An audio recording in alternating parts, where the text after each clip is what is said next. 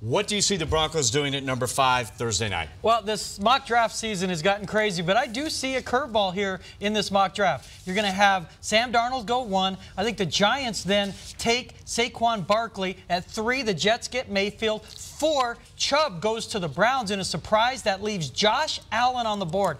Elway mentioned 4 quarterbacks first-round grade, Woody. That means there's going to be guys he likes at that point. But he also said it's probably going to come down to 2 guys. So, in my opinion, if Mayfield or Allen are on the board at 5, they take them. And in this case, I believe it's going to be Josh Allen, which is a perfect guy if you're talking about getting a year as a redshirt under Case Keenum. I wouldn't go quarterback necessarily, but I think he's going to be available at 5, and they take him. Let me help you out, kid. It's a 5-year league now. It's not Quentin Nelson coming in to play for the Broncos for 14 years in the offensive line. Okay, I'm with you. 5 years, that's what you get the guy. If people go, well, you don't want to draft Barkley because he's only going to be around for 7 years. Terrell Davis was around for 7 years. They won 2 Super Bowls. I would take him for 7 years. Whatever. If you take a quarterback, he's not going to play for 2 years. So you're going to get 3 years out of him before he becomes a free agent. And he'll either go somewhere or you're going to have to pay him $250 million. By that time, you know that. You're laughing about it. I go for the best player in the draft. That's Saquon Barkley. And he may not be there. Well, at that point, you trade down, which he mentioned. John Elway talked about it.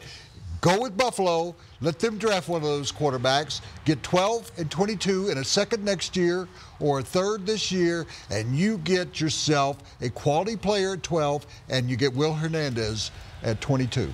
Wow. All right, Saquon Barkley for Woody Page. Josh Allen, you say the Broncos are going to take, but you wouldn't take him yourself, Troy. Not necessarily. I just don't. I think if you're going to get better next year, you got to take a guy who's going to impact the field immediately. Who would you take? Huh? I would take Bradley Chubb.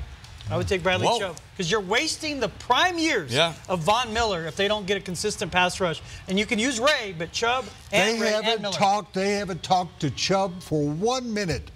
Well, they talked to guys last year like Carlos Henderson and Langley and Paxton Lynch. How did that work out? Well, yeah, John was asked how important it is to talk to these guys and meet them face to face.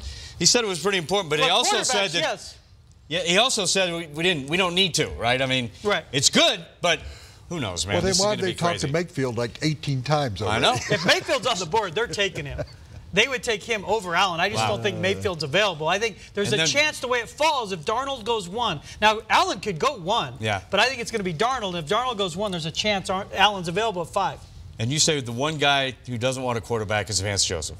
Well, he's trying to coach for his job on a daily basis. He thought Chad Kelly was the best quarterback in the draft last year. He wants to go there. So I just think that if you haven't talked to a guy, you're not going to draft him. I just don't think it happens. The last guy that Shanahan didn't talk to was Cutler. Jay Cutler, and he ended up with him. That worked out fine for somebody else.